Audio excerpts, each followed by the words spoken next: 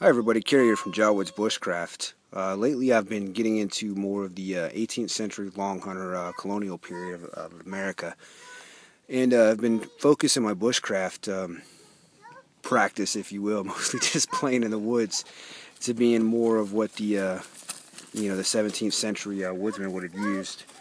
The time period I'm really interested in is between the French and Indian and the Revolutionary War. It's about the 1760s. Some of the stuff I have is, French and Indian War. Some of it's a little later. Some of it's a Revolutionary War. Some of it might be a little later than that.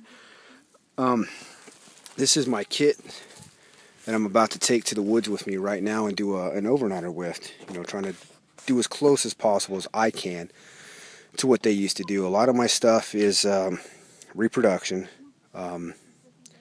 Very few of it is actual, from that time period, and possibly not even. I got a Hudson Bay blanket that I have no idea when it was made. But it is a real Hudson Bay blanket. The rest of the stuff is reproduction. Some of it's not even actually period correct, but it's the closest thing that I have to be period correct. Such as my knapsack over there. It's a Frost River knapsack. It's definitely not period correct, but it's the closest thing that I have at the moment. But just a little bit about what I'm going to be carrying there with me. I'll start out with clothing. I've got regular moccasins. The moccasins are going to depend on the area that you're in. Mine are closer to like a Cherokee moccasin because I'm in North Carolina. That's where the Cherokees were. And on up to your actual clothes. What I'm wearing right now are actually buckskin pants. I've yet to see anything anywhere where people actually wore buckskin pants. I've seen a lot of breeches with leggings or gaiters, breech cloths with leggings, and I've even seen pants such as what the soldiers up in more the 1770s would have worn.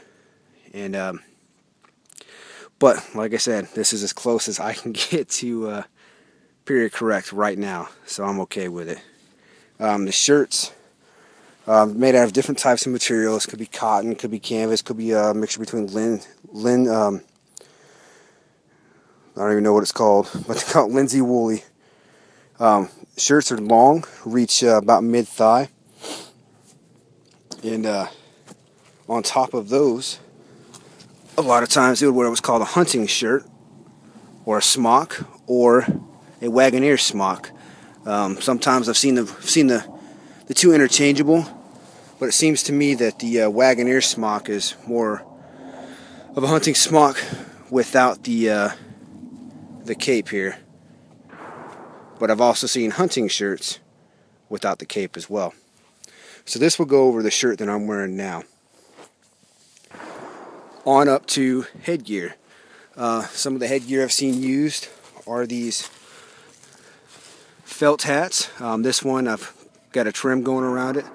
Some of them aren't. Some of them are cut. Some of them are same hat, but actually turned into the tricorn hat that a lot of people remember from seeing in the Revolutionary War pictures and stuff like that. Some people actually cut this to be a little shorter.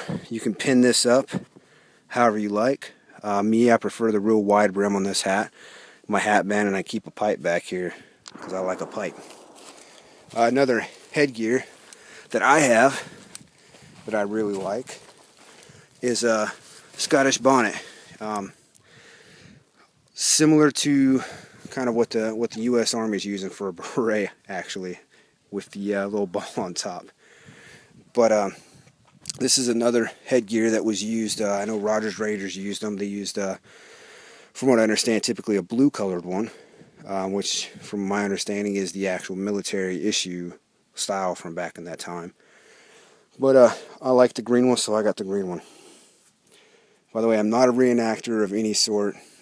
This is more, I just do this for fun, mostly on my property. The second thing I'm bringing out tonight, because it's supposed to dip down into the 30s, low 30s, is a hunter's frock. This one is just a thick canvas, wraparound type hunter's frock. This would go over the top of my shirt and my hunting shirt, and I can wrap this around to help keep me warm tonight. Moving on to one last clothing item. The last thing that I wear, this is a pretty handy piece of kit, is it's basically similar to like a cowboy's bandana or a shemagh. You see a lot of the, you know, guys in the Middle East and even our service members have adopted. Basically, roll it up, wrap it around the neck. It's there for to keep sun off your neck, to keep your neck warm in the winter time, and it's great for pulling, you know, hot items off the fire and stuff like that. Because, you know, I haven't seen any leather gloves or oven mitts or anything from that time period that the woodsman would use. So, you know, this would be it. In my pack, I've got a few things. The pack I'm using is a knapsack. I have seen knapsacks used. A lot of times they look to be what appears to have just been an old haversack that someone took the shoulder straps off or took the single shoulder strap off and made a double shoulder strap and turned it into a backpack. What I have is this, and that's what I'll be using for my knapsack. Inside my knapsack, I have a copper lined with tin, kind of Dutch oven looking deal. Don't know if they would have carried something like this or not. I've seen actual folding skillets that they had, which would be nice to have one of these days. But at the moment, this is what I have to cook breads and stuff like that in. And I've actually got some bannock mix in here with my non-period correct plastic baggies. Alright. Next thing we have is some type of boiler. This is actually a corn boiler. It's normally the lid doesn't come all the way off, it just folds. Mine comes all the way off. Inside my boiler, I actually have bits of chocolate I have wrapped up in wax paper. This isn't the kind of chocolate you would normally see in stores nowadays. It's bitter chocolate. There's no sugar added to it or anything. But you would take chunks of this, put it in your water, and boil it up to make a boiled chocolate, kind of similar to like a hot chocolate. And in this, I have sugar cubes. At that time, sugar was sold in a cone. It was a compressed cone that they would scrape off and mix with their boiled chocolate to make it a sweeter drink. I'm using sugar cubes wrapped up in wax paper, and it all goes in this leather bag inside the boiler. I have my tin cup, of course, to drink out of.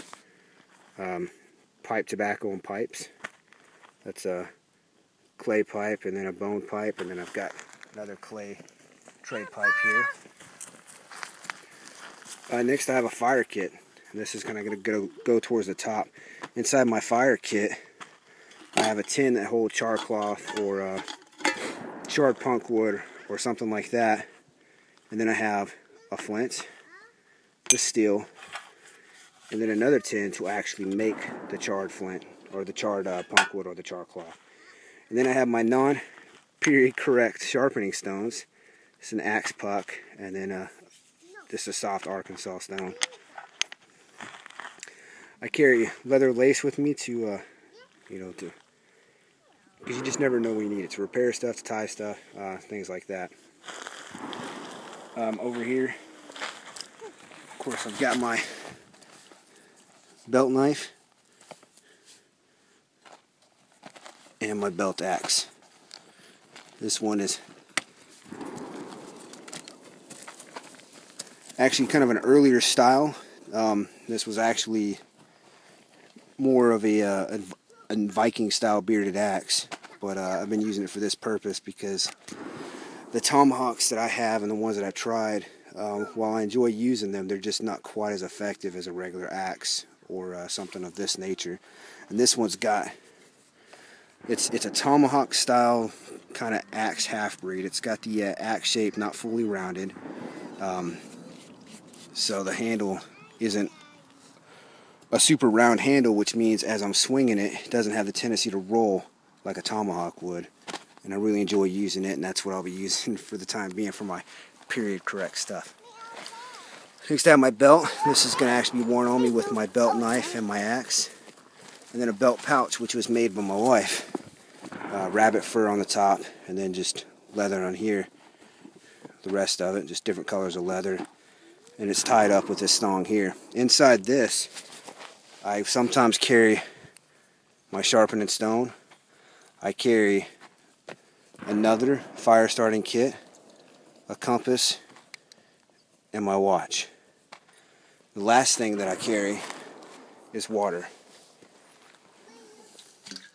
This is just a typical canteen of that time period. It's the half moon shape. There are other types out there. There's leather, wood, even other tin canteens that were used. This happens to be the one that I'm using at the time. So stand by and I'll get this stuff packed up and I'll show you how that works.